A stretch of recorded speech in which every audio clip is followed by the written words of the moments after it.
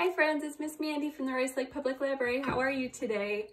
Thanks for joining me again for another fun experiment. We're going to do an experiment and then stick around at the end for a silly joke. First things first, I'm going to give you a list of supplies you need to join us for our experiment today. We'll need a bowl or a pan. A clear one kind of works best for seeing things, but anything you have should work. We need some milk, doesn't matter what kind, can be skim, 2%, whole, whatever you have. Food coloring works best. If you don't have food coloring, liquid watercolor paints would work also. You need some liquid soap, preferably not antibacterial. Something like Dawn dish soap would work the best, some sort of liquid soap that's not antibacterial.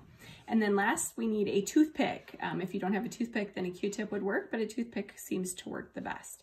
So that is a list of supplies you will need. Go ahead and pause the video to collect your supplies if you need to. Otherwise, oh, and most importantly, you need grown-ups approval. So make sure you ask your grown-up if it's okay to play along with us.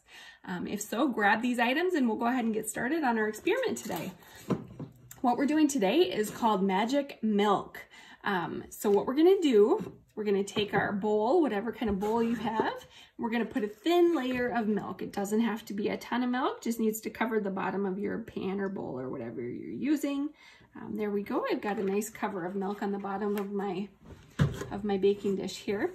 Next, we're going to use our food colors. So we're going to just put different drops of color all over our milk. No specific order. They don't have to be in any certain places, just wherever you want. Just put different colors all over your milk. All right, go ahead. And once you've got that, we'll stop here. I think that'll be our last one. Perfect. So we've got our milk, we've got our food color in our milk. Next, we grab our soap. I've put my soap in a little dish here just for easier access. You grab your toothpick. Make sure, if you don't have a toothpick, a Q-tip will work. Like I said, make sure there's soap on the end of your toothpick. And then you're gonna stick your toothpick in your different colored dots of food coloring. And look what happens. It's magic milk. We're getting fireworks in our milk. How cool is that? Super cool. So you can do this over and over and over again and see what kind of designs and shapes happen when you stick that soap into your milk and food coloring mixture here. Awesome. And it keeps going and it keeps going and it's so fun. So I hope you're doing that with us and getting lots of fun different designs.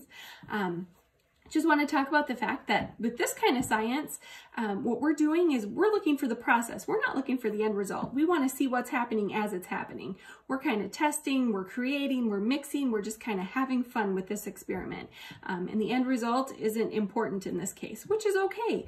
We don't always have to look for the end result. We can just look at what's happening as we're doing this experiment. So without going too deep into the science, basically what we're doing is we're disrupting the surface tension of our milk here. We're taking that soap, and when we stick it in the milk in our colors, we're disrupting the surface tension, which is what keeps the milk molecules together, and it makes these super cool designs. And as you can see, it just keeps going and going and going. So this is something you can sit and do for quite some time and just kind of see what kind of magic you can make in your milk at any given time. As with science, this is just one way to do this experiment. What we've done, we've used 2% milk and we've made these awesome designs, and we can continue to do so. Something fun to think about, if you have other kinds of milk at home, say you have skim milk and whole milk, you could try it with 2 different kinds of milk and see how they differ, because they're obviously different textures, different thicknesses, and you might get different results. That's called a hypothesis. You would guess what's going to happen here versus here. If you had heavy whipping cream, or if you wanted to try it with water, you could try different ways of doing this experiment and decide, you know, what you think is going to happen each time. As you can see, I can keep doing it and get different results. And if you use your imagination, you can almost see the firework effect. You can almost see what happens on the 4th of July when we shoot off fireworks. You get all those bursts of color, different fun things happening here.